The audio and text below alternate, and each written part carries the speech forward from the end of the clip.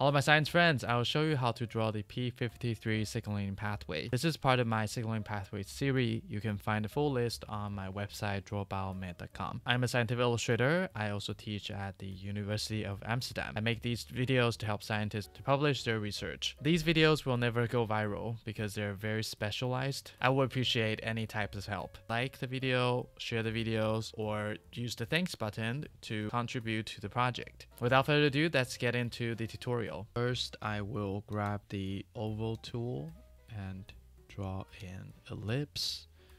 This will be the cell body. Okay, stroke, 10 is too much. 6, let's do 6. You can use whichever color you like for your cell.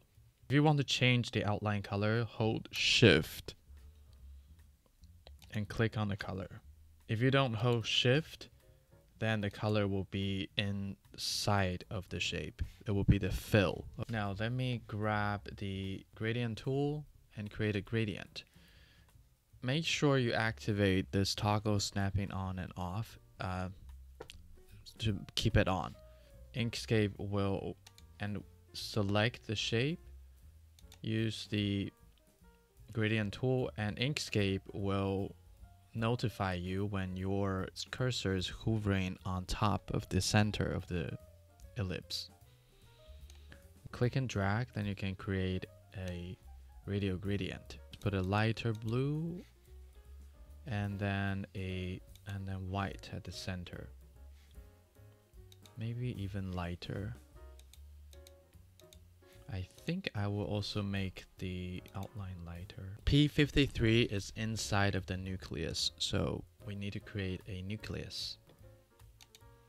I will simply copy the cell body, scale it down.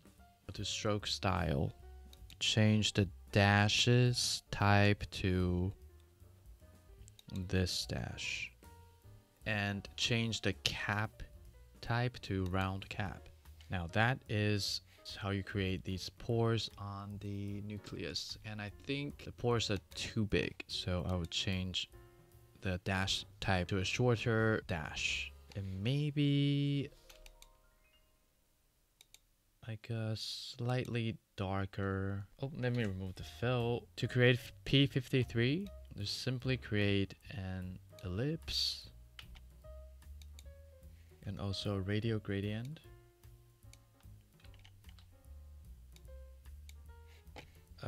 I would use orange for our P53, and the stroke, let's use black,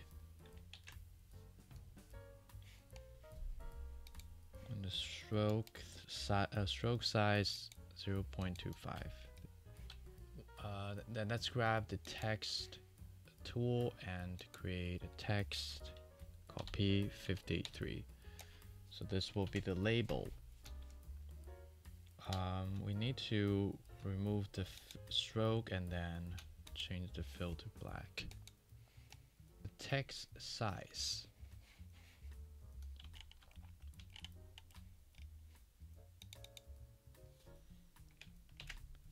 Text size, let me make it bigger, maybe 12. So now we have our P53. I can group them. P53s are activated by stress on the cell. We are just going to simply use text to indicate it. Heat shock, want the stress. UV is a big one. UV will induce DNA damage. That's create an arrow, like an indirect arrow that goes all the way into our nucleus. Dash type here. Is it because the line is too small? Ah, there we go.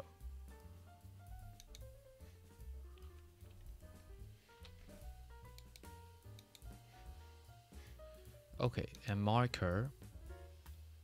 Let's use this arrowhead. And the arrowhead is a bit small.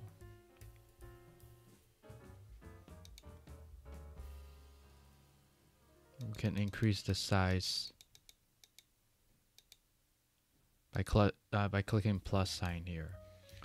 Now I would activate the snapping tool, so I can move the arrow. So UV causes DNA damage. Remove p53, and we can create the DNA first. Page grid. Activate toggle snapping again, and then I'll grab the Bezier tool and make a parallelogram like this without the outline. And then I switch to the edit path nodes, click on make selected node smooth.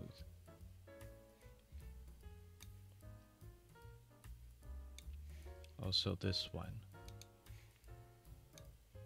And I'll turn it around and place it here.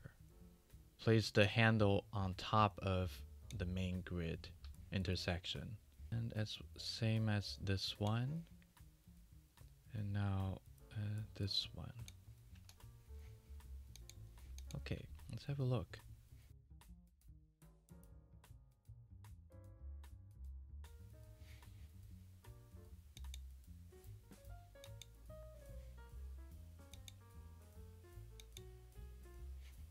Okay, let's use a dark blue and make a copy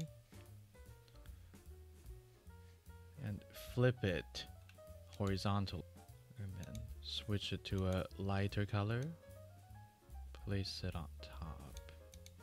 So this is one of the helix. I think I will extend them like that so we have more space in between the helix.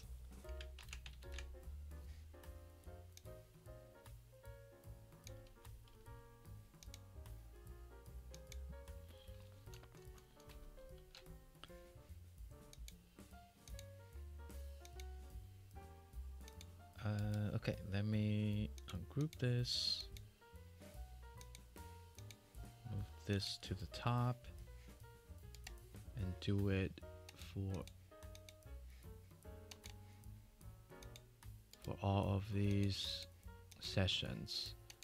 So I'm putting the dark color to the back, so then that segment will look like it is inside of the shadow.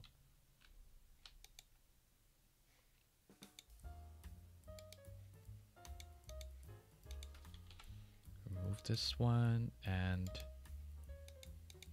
I'll remove this. No, I'll keep the endings. Yes, let's go. Okay, DNA damage. So we actually need to damage it. Remove, turn off the page grid, and then I'll just break it apart. I can move the DNA damage underneath. Okay, this is what UV does to the DNA, and gamma radiation does the same.